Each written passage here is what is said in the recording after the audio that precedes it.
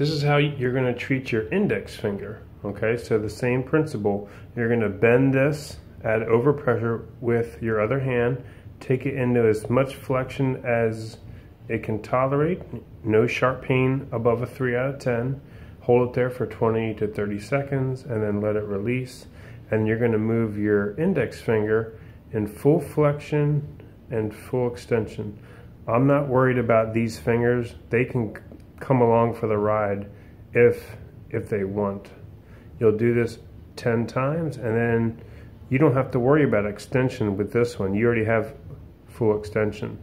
So you're just going to go back into flexion, a full flexion stretch, hold it for 20 to 30 seconds, and then actively go into full extension and full flexion. And do this 5 times, and that's how you'll increase your index finger range of motion.